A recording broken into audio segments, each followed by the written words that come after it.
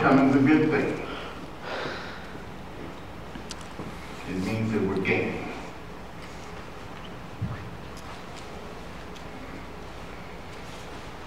Amen.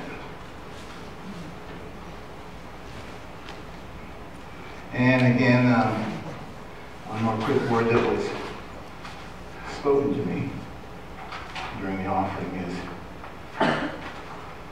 Neighbor said, she wants to see you all. Just see her before you leave. That's it. That's it. See Geneva before you leave. Overcoming. We are called as believers, as Christ followers, to be overcomers. And I am becoming more and more fond of the term Christ followers as opposed to just Christians, because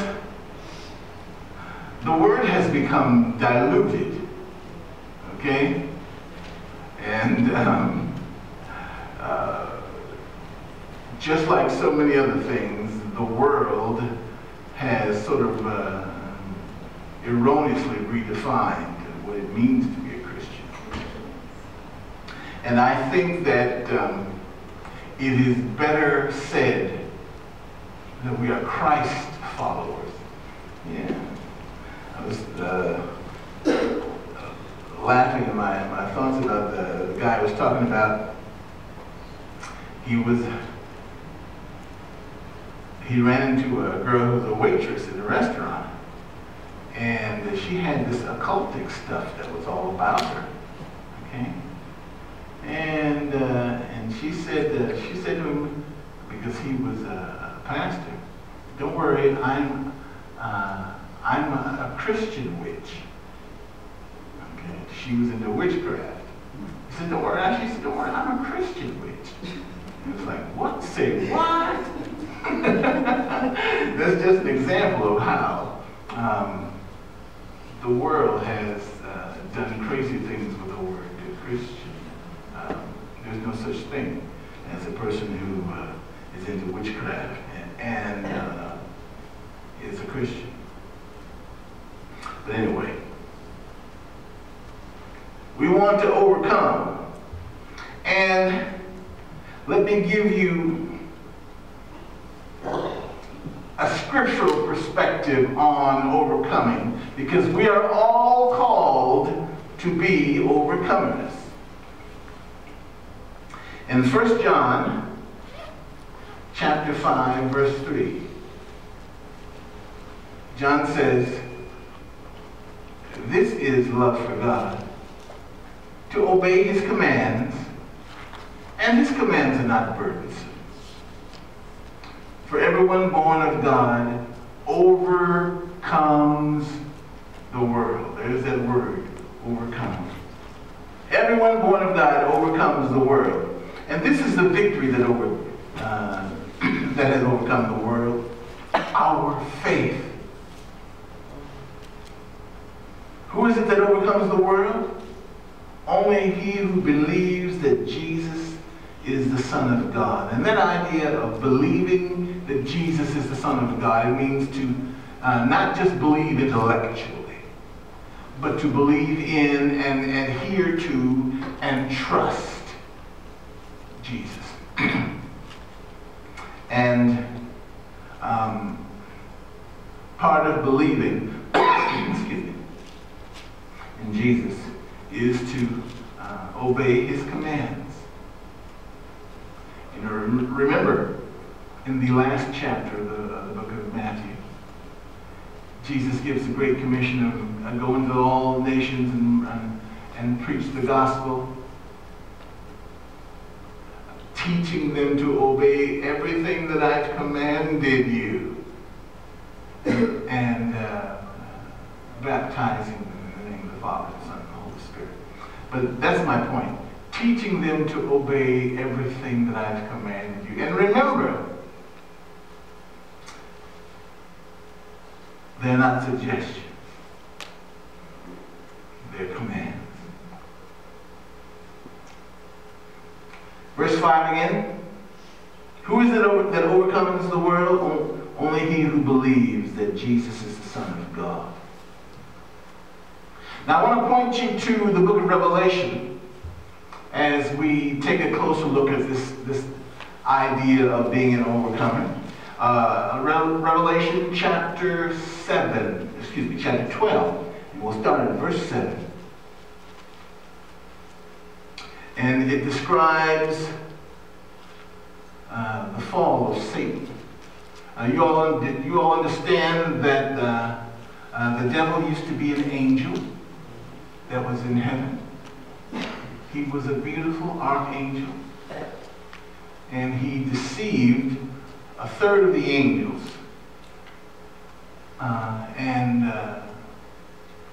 The devil, Satan, Lucifer, he rebelled and deceived a third of the angels to join him in his rebellion.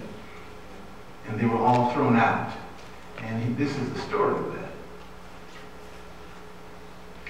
And there was war in heaven. Michael and his angels fought against the dragon, and the dragon and his angels fought back. But he was not strong enough. And they lost their place in heaven. The great dragon was hurled down, that ancient serpent called the devil, or Satan, who leads the whole world astray.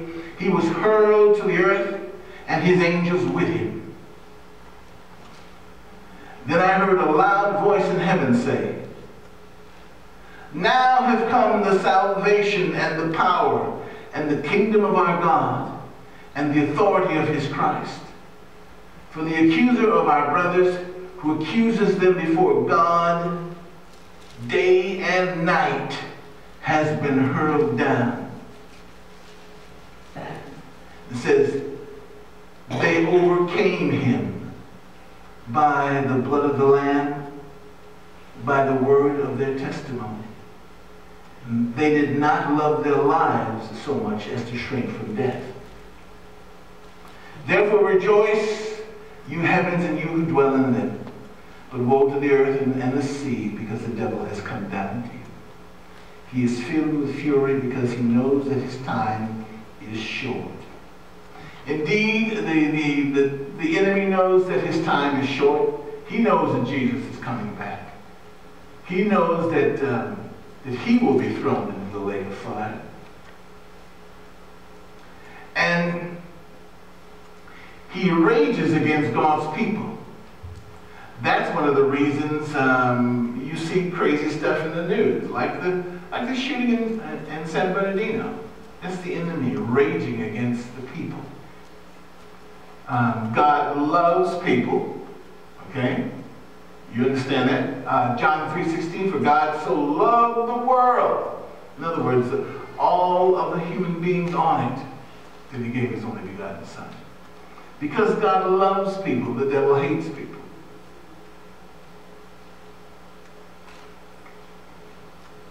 Now, it says, look at verse 11. And this is where you and I come in. They overcame him by the blood of the Lamb and by the word of their testimony. They did not love their lives so much as to shrink from death. I find these words amazing. This idea of overcoming, what does it mean? Well, if you look it up in the Greek, it means to be victorious. It means to prevail. It means to conquer and subdue. And it says that God's people overcame and they were victorious over and prevailed and conquered and subdued the evil one by, first of all, the blood of the Lamb. And I think it's an appropriate topic. Today is Communion Sunday, where we will focus on the blood of the Lamb.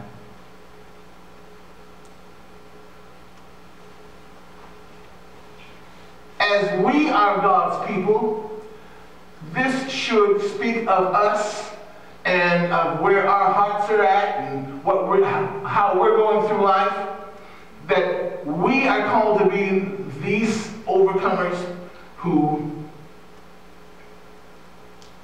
overcome the evil one by the blood of the Lamb. Now, what does it mean? What does it mean to overcome the devil by the blood of the Lamb? It means to be saved. It means to become a Christ follower. It means to have the sacrificial blood of Jesus Christ that he shed on the cross applied to our lives. Okay, Jesus died as the last ultimate sin sacrifice for all time. That's why he's called the Lamb of God, because he was a sin sacrifice. And it was the custom to use a lamb, an unblemished lamb.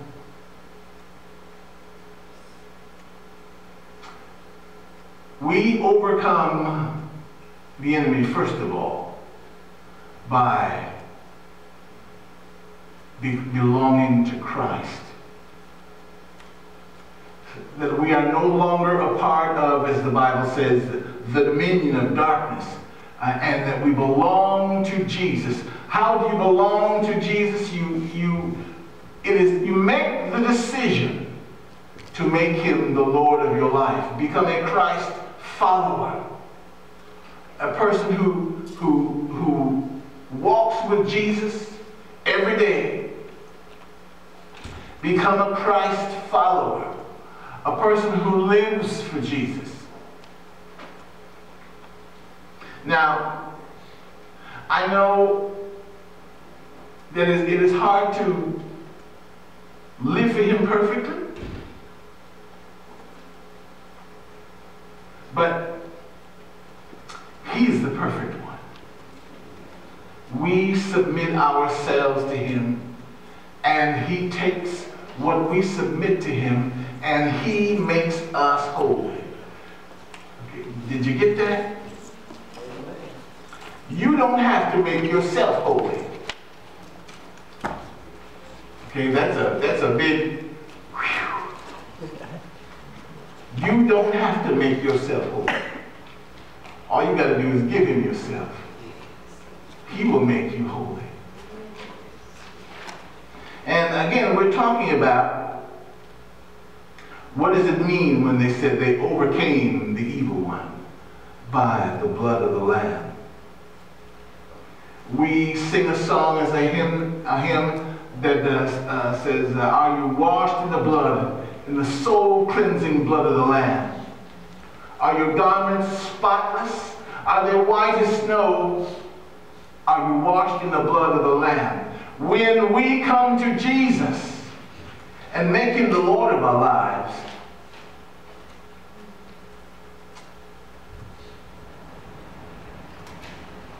that sacrificial blood is applied to our lives, and that washes away our sins.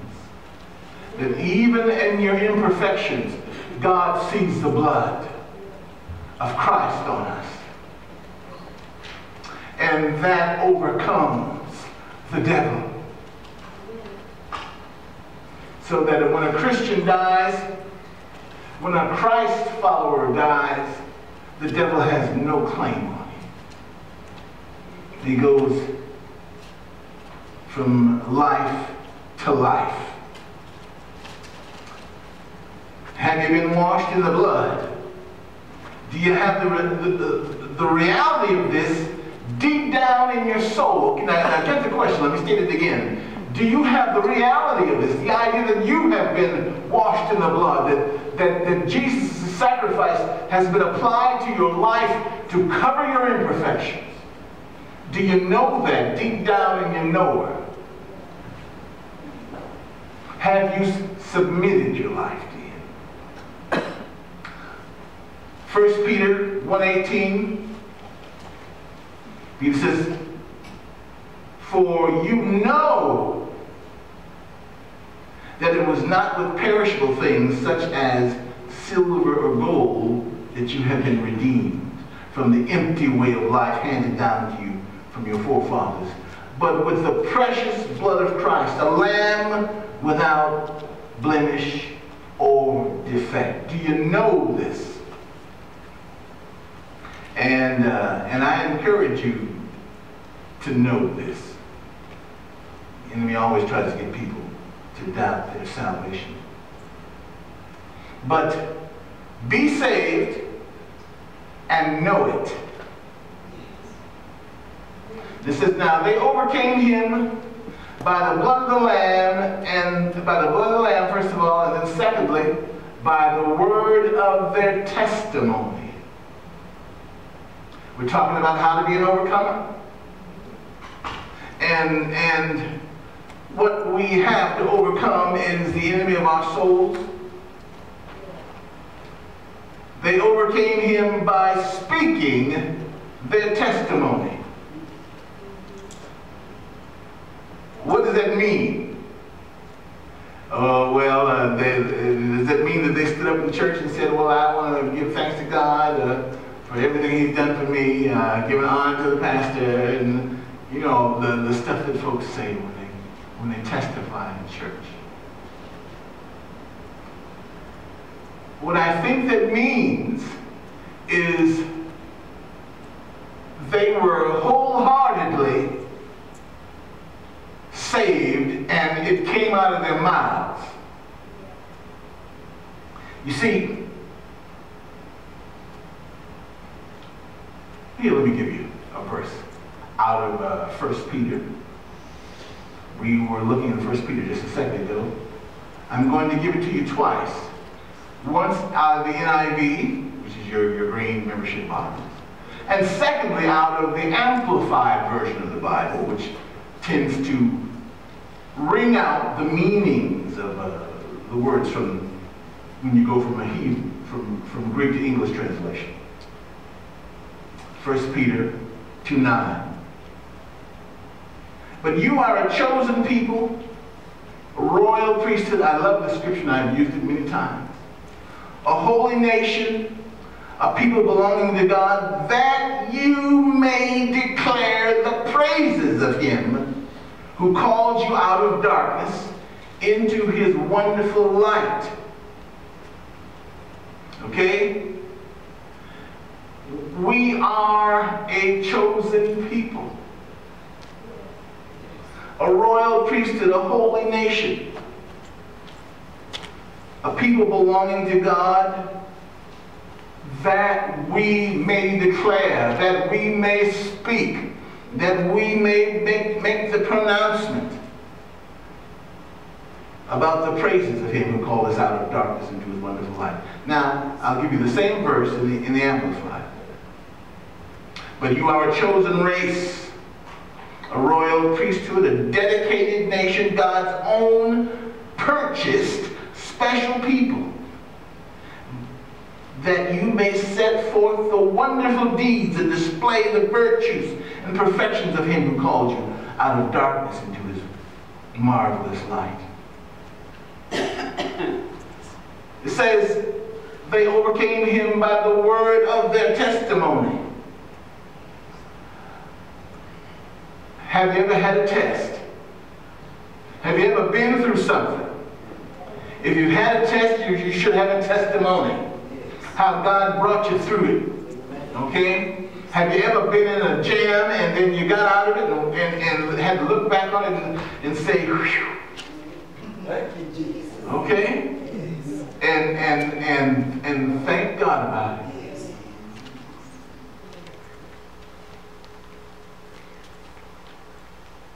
I want you to understand that the speaking of your testimony, I said the speaking of your testimony is part of your overcoming. And the more you proclaim your testimony, the stronger you become in your spirit. Okay, so don't be afraid to praise God. Don't be afraid to say glory be to God. that God has brought me through this thing. I was going through it, but the Lord had mercy on me and brought me out. Okay, see, now, you just didn't get lucky. Okay, God was helping you. Yes. You know, it just wasn't a fortunate turn of events. God was busy helping you, big time. See, we belong to Him, and we can claim that as our inheritance. I belong to God, and He's going to take care of me. Okay, now, when the worries come to you, oh my goodness, and you don't know how you're going to make it. You don't know how you're going to pay this bill. Maybe some legal trouble is trying to come at you. You don't know what's going to happen. You say, I belong to God, devil. Yes. Amen. And I'm going to be okay. Yes. The Lord is going to see me through this thing. Yes. See, speak it. Yes. The word of your testimony. Oh my goodness, what are you going to do? Because this thing, and nobody ever got past this before. Well, let me tell you, you keep watching and take notes because God is with me. Yes, amen. Brag on God. Yes, Lord. Yes. Brag on God. Understand that the speaking of your testimony is part of your only coming. Declare it out loud. I said it again. Declare it out loud who and what you are. Who you are a child of the King. You belong to Him. You are saved. That's the what you are. You are saved. You are bought with the blood of Jesus. Take it as your identity. Take that as your reality. And don't be afraid to tell others. This is what Jesus did for me. Well, you sure I'm lucky? Things come your way all the time. No. I'm blessed. Yes. God blesses me. Yes. This is what look at me. This is what it looks like to be blessed. Okay? God blesses me. Now, I don't have a whole lot of money. Okay? Just between you and I. But God blesses us and takes care of us. And I have everything I need. Yes. And a whole lot of what I want. Yes. God just take care of my needs. He gives me toys too. Yes. You know what I mean? Yes. And I like toys. You remember when I was a kid at Christmas, what you wanted on the tree was cool toys. Okay? I still want cool toys. And God is good to me. Yes. God is good to me. And He's good to me because He loves me and I love Him back. Yes. He's good to me because I serve Him and He calls me son. That's part of my testimony. That He will not abandon me. That He will always be with me. I don't care how crazy things look. He will always be in my corner and on my side. And I will always serve Him till the day I die. And the day I die is the day I open my eyes in glory. Which leads us into the next aspect of their overcoming. They overcame Him by the blood of the Lamb and by the word of their testimony. And that they did not love their lives so much as to shrink from death. Now,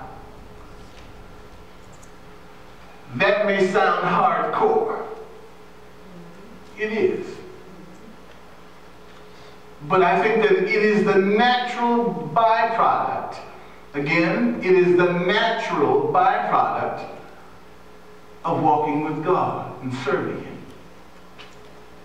If you're saved, if you're washed in the blood of the Lamb, you see, when you're washed in the blood of the Lamb, you can see yourself changing. Yes. Okay? That's the cool thing about being washed in the blood of the Lamb, being sure enough saved. You can see yourself changing. Things that you used to enjoy, and worldly things that you don't like that anymore.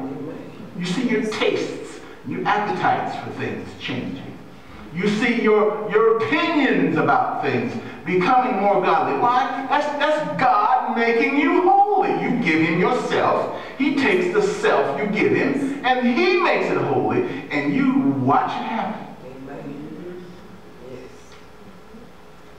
Now, as you walk with God, you have more experience with the goodness of God. As you walk with God, you watch Him provide. You watch Him answer prayer after prayer after prayer after prayer after prayer after prayer after prayer after prayer. Okay? You see it happen. And you get to the place that nobody can tell you, well, you believe in that. Okay? People can't tell me that kind of foolishness. Okay? And I have me say, well, I wonder if there is a God. Would you shut up? Of course there's a God. I walk with Him every day. I talked with Him this morning, and He talks back to me. Yes. Okay, I speak to God, and God speaks to me. Amen. Yes.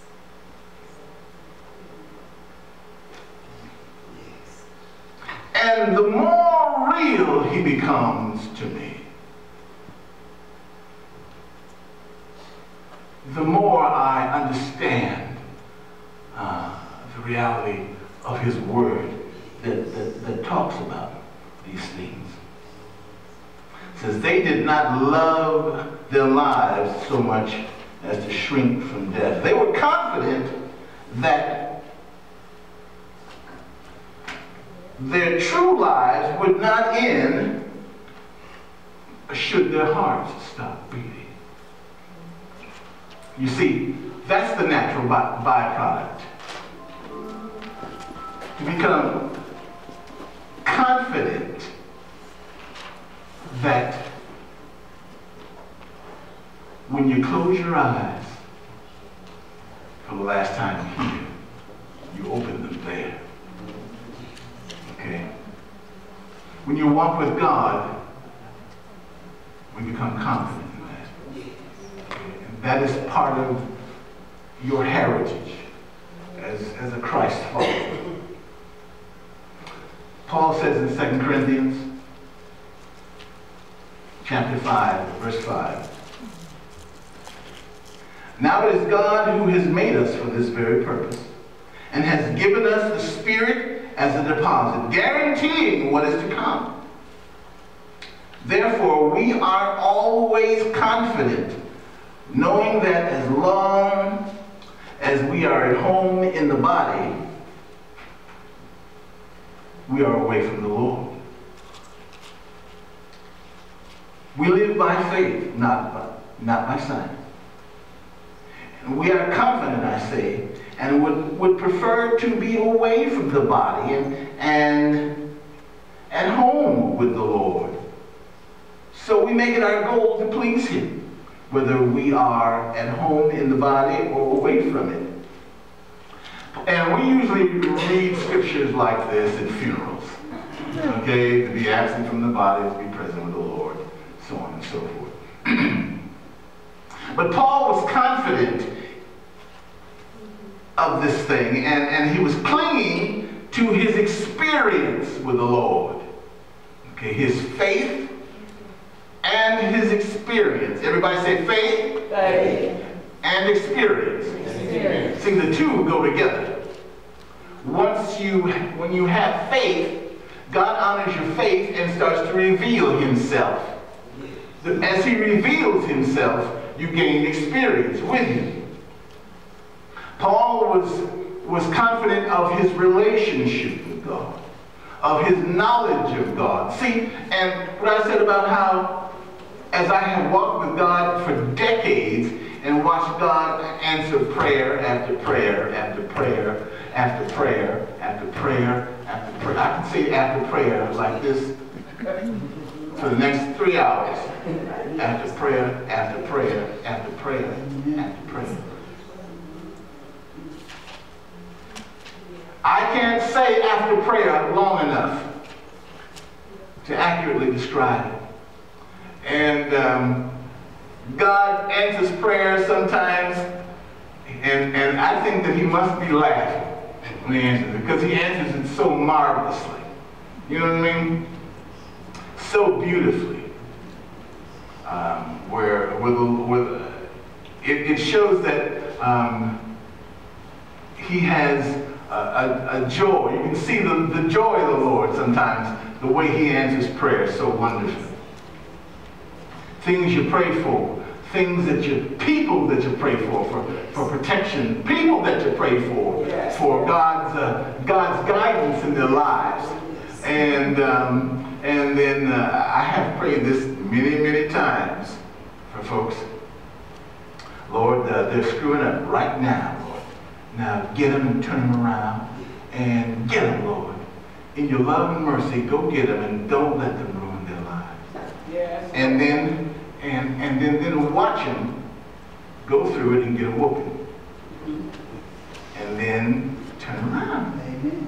And now they want to do what God wants them to do.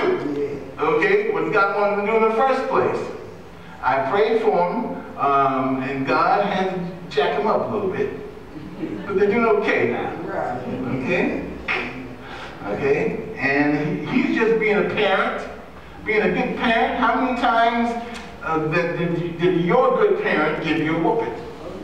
When you were messing up. Okay? Okay? I looked over there and looked at Rick when I said that. He started laughing. And I wasn't picking on you, brother. Even though you probably got toe up a bunch of times. I was just playing with it.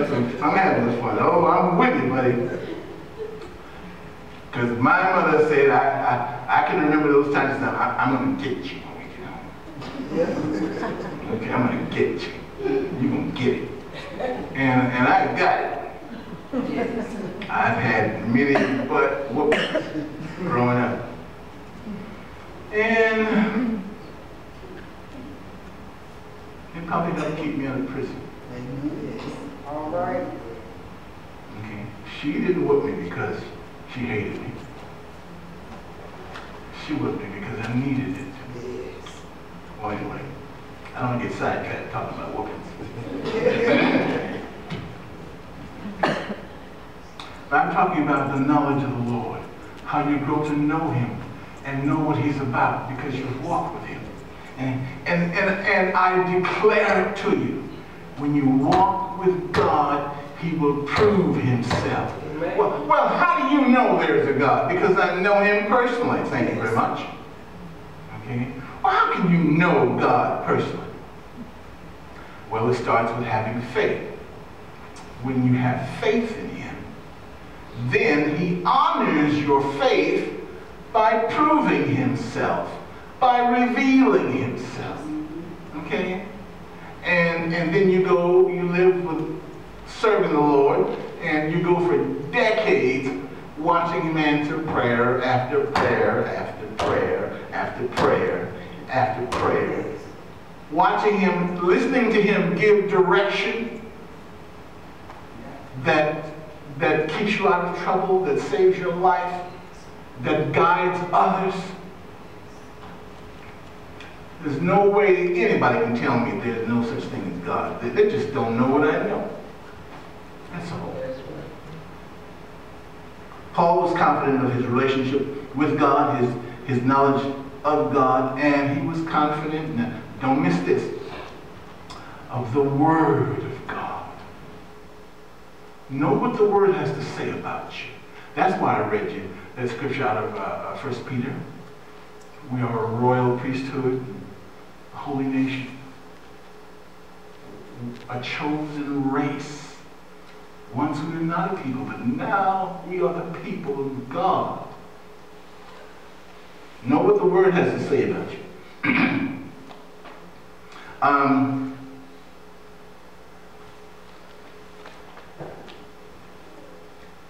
You've all heard the story about how Jesus raised Lazarus from the dead. Okay. Jesus went to their little village. Lazarus has died. He's gotten word. Jesus is talking to Martha, one of Lazarus' sisters. Now Lazarus is dead and in the tomb. And he says to her, Jesus said to her, your brother will rise again. Martha answered, I know he will rise again in the resurrection at the last day. And then Jesus makes an incredible statement. He said, I am the resurrection and the life. Now either he was crazy or he was awfully tough. Jesus is the resurrection. Jesus said to her, I am the resurrection and the life. He who believes in me will live even though he dies. And whoever lives and believes in me will never die. Do you believe this? He asks her the question.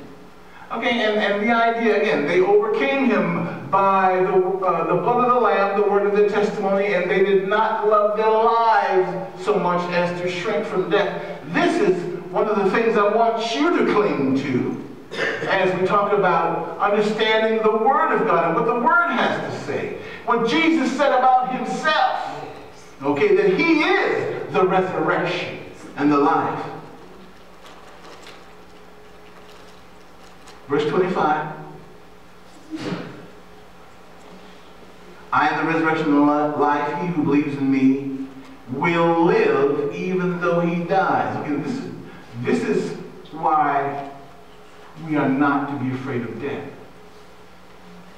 And whoever lives and believes in me will never die. This is why we're not to be afraid of death, because we live and we're believing in him, and we will close our eyes one day in death, but that's not the end of us at all. We just transition from this life to greater and fuller life. And I believe that. He asked her, do you believe this? I say, yes, Lord, I believe that. The people who didn't love their lives so much as to shrink from death, they believed it too. The people right now in the Middle East who ISIS is cutting off their heads. Okay, those Egyptian Christians, ISIS, there was 20 of them a few months ago, back in the summer. They cut their heads off and made a video of it. Okay. Islam has been spreading by the edge of the sword for centuries. What does that mean? That means they say, you renounce whatever it is you believe in and accept Allah, make the Muslim confession, or we'll kill you. Okay, if you're a Christ follower, do you throw Christ away? And to save your life, you make the Muslim confession. The Muslim confession says there is no God but Allah and Muhammad is his prophet. Okay, will you make the Muslim confession? Or die? See, they did not love their lives so much as to shrink from death. This is not some far out stuff. This stuff is happening in our world today, where people are being, the demand is being put on them. Renounce Jesus or we'll kill you. And they choose death. They did not love their lives so much as to shrink from death. You know, if you're not afraid to die, you are free to be bold for Christ. The police will tell you, some guy who's not afraid to die is dangerous. Okay? He don't care about dying? Oh Lord, watch out. Okay. The bad guy, he's armed and he don't care about dying? Brace yourself. Okay? You can be that guy, that gal, who's not afraid to die. And the devil says they're not afraid to die? Oh Lord. Does the devil say, oh Lord? All right, one for deeper thinkers than I. How does the devil see you? Pushover, or as that dangerous one who is all in?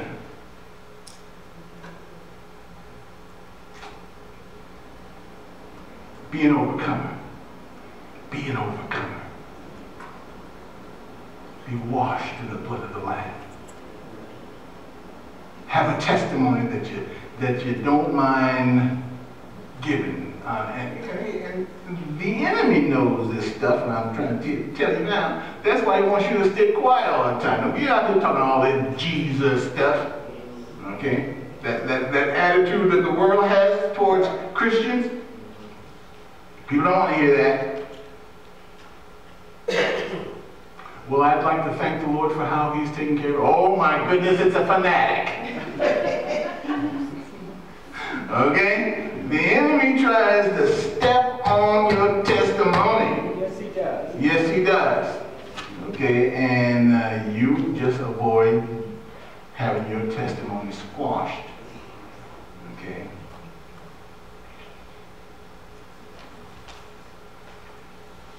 They overcame him by the blood of the Lamb, by the word of their testimony, that they did not love their lives so much as to shrink from death. Here's my last slide. When it comes to salvation, do you have it? Have you made Jesus Christ your Lord and Savior? Okay, and you cannot have him as your Savior if you won't have him as your Lord. And Lord means boss. Okay? So understand what I'm asking. Have you submitted your life to him? Your testimony about him. When you speak it, don't be intimidated by the world around you, by the culture that is becoming more and more godless every day, if you haven't noticed. You feel free to be the odd one. Okay? The odd one. Oh Lord, talking about Jesus. Yep. Yes. Yes, I am. Don't be talking that stuff around here. So I've been thrown out of better places than this. Yeah. I don't care. That's right. See, have the mentality that says, I'm all in. Okay. And if I get killed because of this, then so be it. That's his business. I belong to him. If he wants to kill me, that's his business. I belong to him. I belong to him. I belong to him. And he is the source of your eternal life. Walk like it. Live like it. Your hope is in Jesus. Your hope is not in your money, but may the Lord bless you with money. Your hope is not in your health. And you should know that every time you get a bad cold and knocked down for a week, you got the flu. Your hope is in Jesus. It's in Jesus. It's in Jesus. Our hope is in a person. Live like it. Walk like it. If you're saved, you have eternal life right now. You understand that? Eternal life is not what you hope to have one day. If you're saved, eternal life is what you have right now. This is the part of eternity. And I'm walking in it right now. Amen? Amen. Let's pray. Father, we just thank you for everything that you've done. Thank you for your word. Thank you for your goodness. Lord, I thank you for the provision that helps us to be overcomers. Lord, if there are any here who have not made you the Lord of their lives, the boss of their lives, there are any here who have not submitted their lives to you, Lord.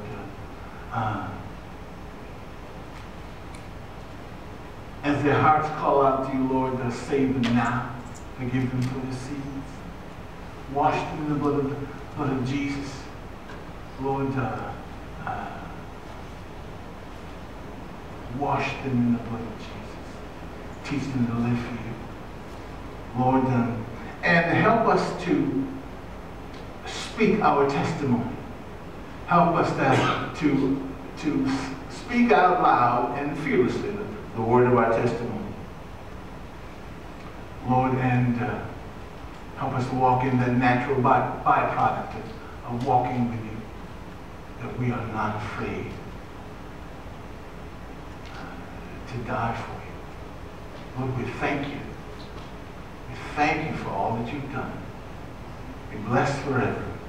We pray these things in Jesus' name. Amen. Amen. And with this, let's go in.